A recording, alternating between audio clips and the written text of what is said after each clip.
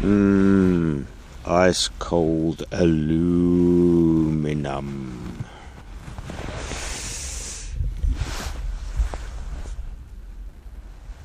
Welcome to a very, very, very fucking cold Scotland.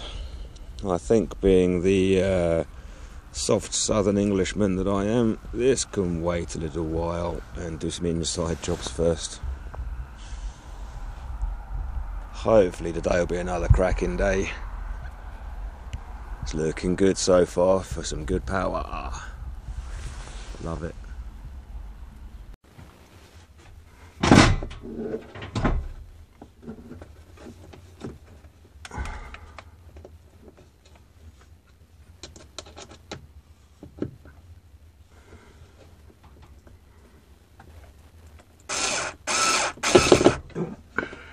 Oh, bloody hell, that was it.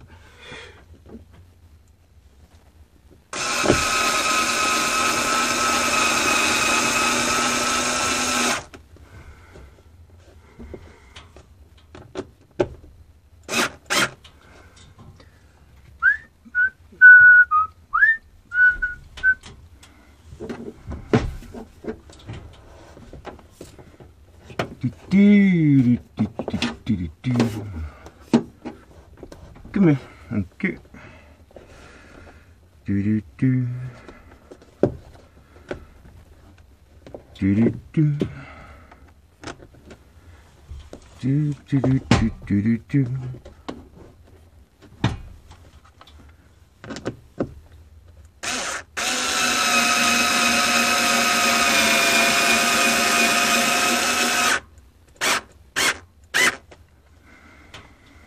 I've come to the conclusion that I'm getting old and catching OCD because I've started using power tools and I'm a little bit wonky and I don't like it, but near enough's good enough.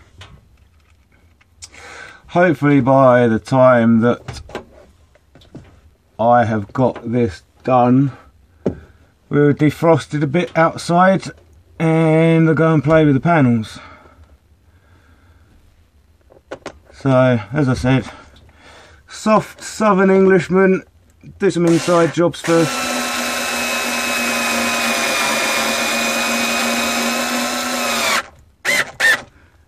Which is not really the attitude. Near enough's good enough. That's us defrosting nicely. It's turning into an absolutely booming day. Lovely. So, This is about what I've got for weed control, some old carpet and a pool cover, and the weed chickies have come to inspect it.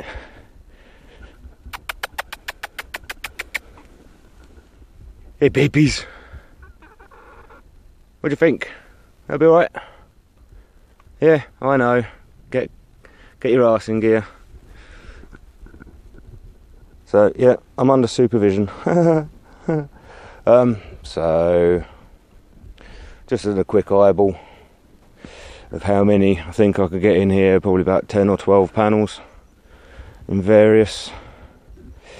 It's probably a snake, to be honest with you. It might be like 5 or 6 and 5 or 6, but in series. So I think as well, panels are getting really dirty. They need a wash. Right, onwards and upwards.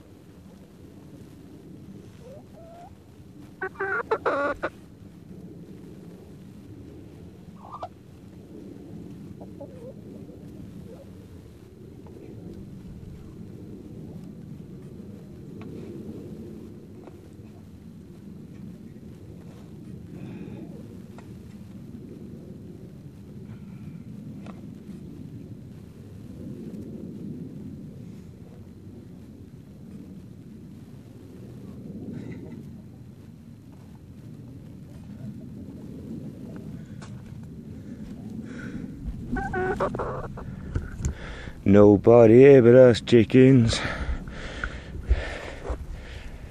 They're taking cover because the big ones are out.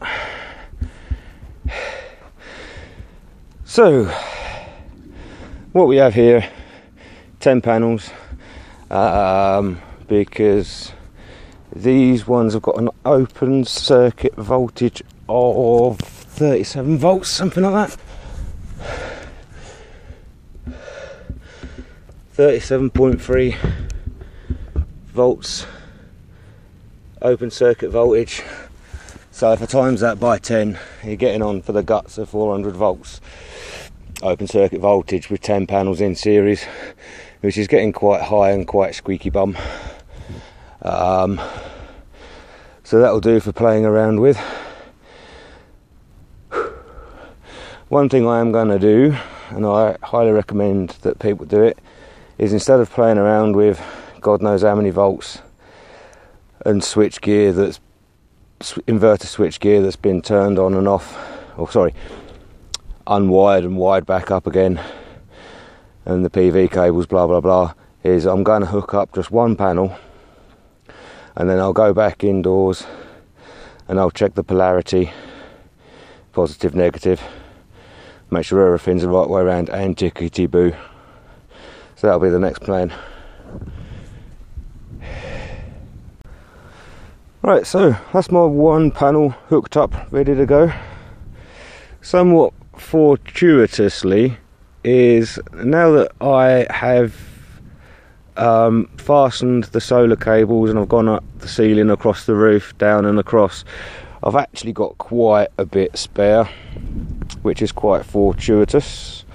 So those 10 could go into a bit of a better orientation and up and down and here and about and there and around, and I've got some slack to play with. So that's cool. Hello Dave. Still looking like shit, mate. Scruffy bugger. Right, so checking polarity of the old solar. So we're off at the isolator switch and the plugs are pulled. I don't know how I'm going to do this and film it, but we'll see where I can put you.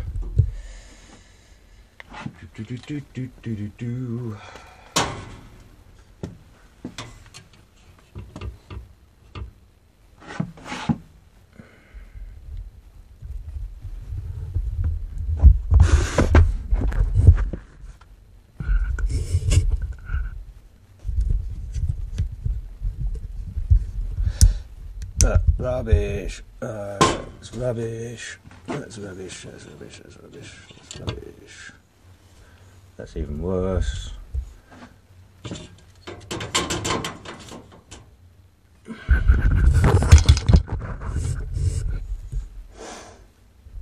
Hold the line, caller. Sorry if I'm making you feel seasick. Ha ha. Right. Rightio then. Checking polarity at the solar. And we should see 20, 30 odd volts. No, I shouldn't, because I haven't turned it on yet. So I'll just check I've got nothing. Nothing. Isolators on. And positive, negative. 21 volts I've got here. So that should be open circuit voltage of 37 volts on the panel. The panels are old and quite creaky and knackered, and I think it was a 25 metre cable, so that's quite a loss over that distance and through a switch from a knackered old panel. But it is quite, as I said, it's laying flat, and it's not the brightest of afternoons now. It's clouded over and that, but the polarity is correct, positive, negative, and just to double check, I'll swap them over, and I should see a negative sign. If I get it right on it, there we go, negative 22. So that was me swapping the leads over. So I'm 100% confident that I can go full bore now. I'll connect them back up, and I'll connect the ones out there up, and we're good to go. Good to go. Happy boy. I'm not gonna lie, I'm gonna be brutally honest with you. This part of the game makes me extremely nervous. The battery is still turned off at the moment, the fuse is not connected, but that's the battery tails connected to the inverter. I've seen Andy on the off-grid garage. Two things that I've seen on YouTube and Andy has shown is to wake up the inverter using the power supply by slowly turning it up to pre-charge the capacitors and all the wizardry inside the blue box without it going psh. So yeah, I'm extremely nervous, not excited about doing this, and I don't know whether or not to film myself doing it or not, because it'll just be a catalogue of errors. If it goes horribly wrong, then the next video will be really short, because it'll just be me in a scorched wall going fucked it up. Alright, so I'll see how it goes. I'm not stalling for time, honest. I forgot Wi-Fi dongly thingy. Yeah, so there goes up the arse of the inverter. Be interesting to see what the range is. Oh no, that cable goes into the inverter, and that can go anywhere, I think. So I'll pop that in quick. Oh wow, I'm sorry, I did indeed shit myself. It did wake up with the wee battery pack, but I'm sure I still saw a flash. At the moment, in typical off-grid garage style, look at that sky. Fucking nothing coming in. I've got the wee cooker going, 645 watts going. It's completely silent. No sparks, nothing. Right, as a stress test, I have now got the little student hob. Both of the rings on the electric hob are running, so that's 1.6 kilowatts. It's still completely silent, and I've got the 35 amps leaving the battery. Nothing's gone up in smoke yet. The only thing that's a downer is I've only got 90 volts of solar coming in. Ha ha ha. So that's probably bugger all. Right, I'm going to read the inverter manual and poke some buttons and the settings and the parameters and things like that. Make sure that I don't blow anything up. But as a sniff test and a quick load test, nothing's gone up in smoke. Got a nice purpley colour. What that means, I don't know, but I did it. Hey, well, I've done half the job. Big battery shelf is next. Big battery shelf next. And play with some buttons. Oh, I'm really happy with how that went. Couldn't have been any better. I'll leave it as is for now. So yeah, please give us a cheeky like, comment and subscribe if you want to see how it goes long term. Happy days. Look after yourselves and each other. Bye bye for now. That's me again. That's that with 3 kilowatts being drawn, but I ran in and I've turned it off, and the fan's still running and cooling down. Perfect timing.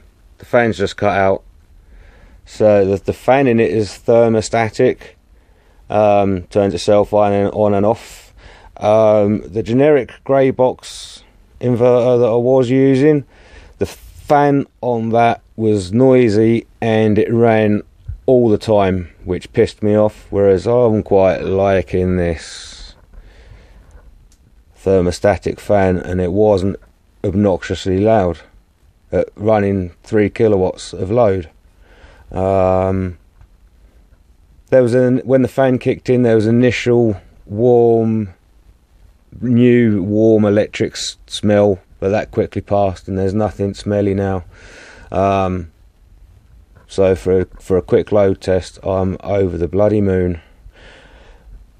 Nothing's feeling like it's hot, nothing smelly. I'm going to read the inverter manual, and then it's dinner time, I think. Happy days. Look after yourselves.